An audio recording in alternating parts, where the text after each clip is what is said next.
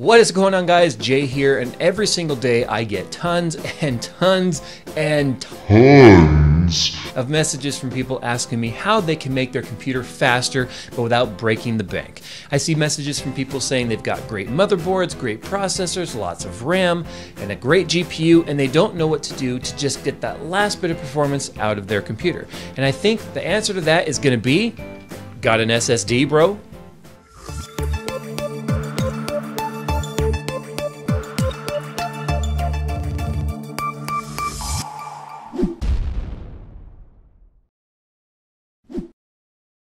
Now, SSDs are one of those things that I think a lot of people have not really caught on to just how much bang for buck there is and how much you're going to really speed up your system by considering going with a solid state drive.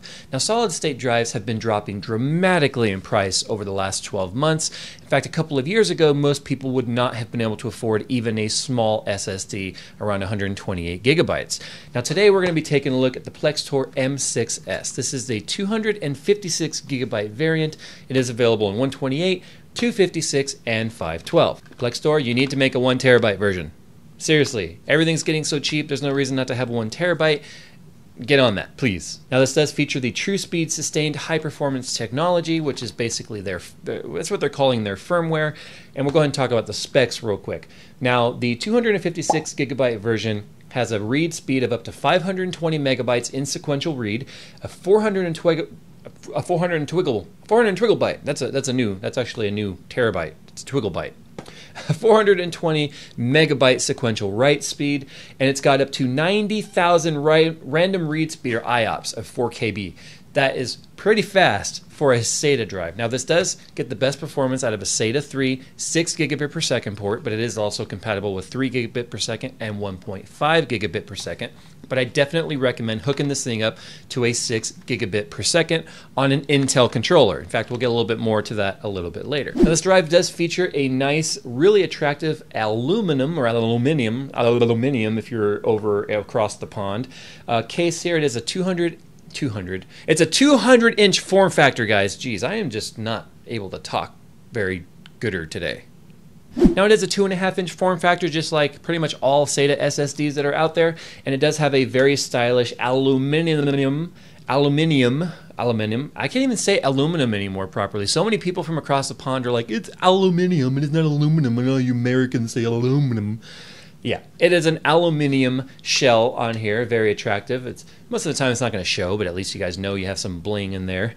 And it does have, of course, your SATA power and your SATA 3 connector right there. Now, there's not a whole lot to say about the looks of an SSD, but I know what you guys want to know, and you want to know how well this thing performs. When I first hooked it up to my system behind me here in one of my hot swap drives, I was having some very sporadic performance. In fact, the first bit of performance that I had was about 250 megabyte by 250 megabyte read-write speed in sequential, which was quite a bit lower than advertised. And I immediately took a look at my connections, and of course, the hot swap drive I plugged it into was a 3 gigabit per second port. Make sure you have it in a 6 gigabit per second port, guys. Most motherboards today have at least 1 or 2, or in my case 6. So I moved it over to a 6 gigabit per second port, and I was only getting speeds of 386 sequential read by 276 megabyte sequential write, and that was still much lower than advertised. And I was scratching my head going, what the heck is going on? So I looked up the BIOS and the manual of my Z77 OC formula, which is right there behind me, and found out that I was actually running it on the Marvel controller, and it's recommended to run these guys on the Intel Z77 or newer chipset controller. And once I did that, our speeds went through the roof. 532 megabyte sequential read by 460 megabyte sequential write.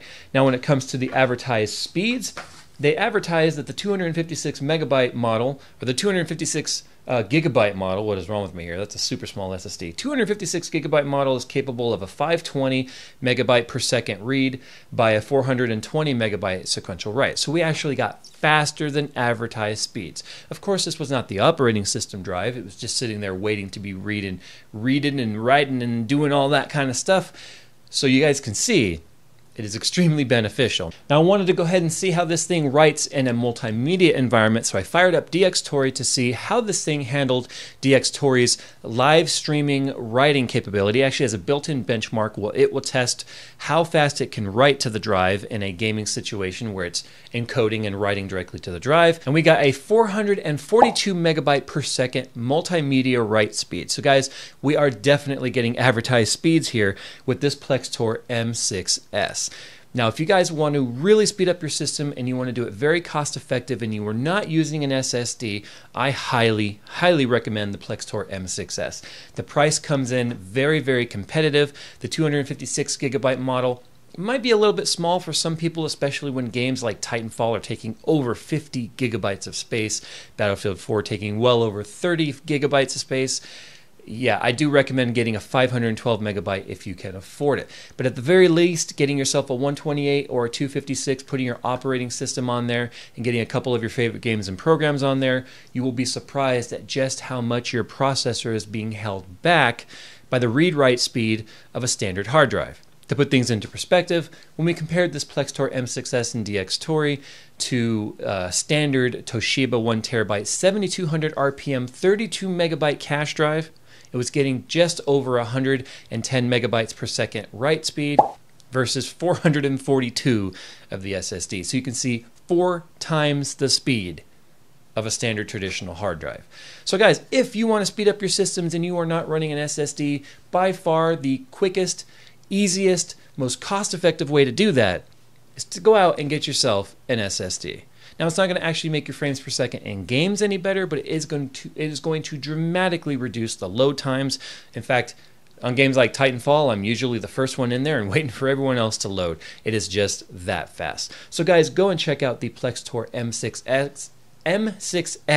Links are down in the description, as well as other links that you guys can use to help support the channel, Amazon links, coupon codes for different sponsors, and of course all of those things are to give you guys discounts when buying. I don't really get any kickbacks from any of those affiliate codes. It's just to save you guys some money, which is what Jay is all about. Making you guys smart prosumers instead of being consumers, and just making you guys love your PCs as much as I love mine. Don't forget, guys, I do have Project Skunkworks that is still currently in the works, and this long weekend with the 4th of July holiday coming up, I'm going to be working on this bad boy, and I hope to get as much of it done as possible. And of course, this Plextor drive is going to be making its way into that bad boy.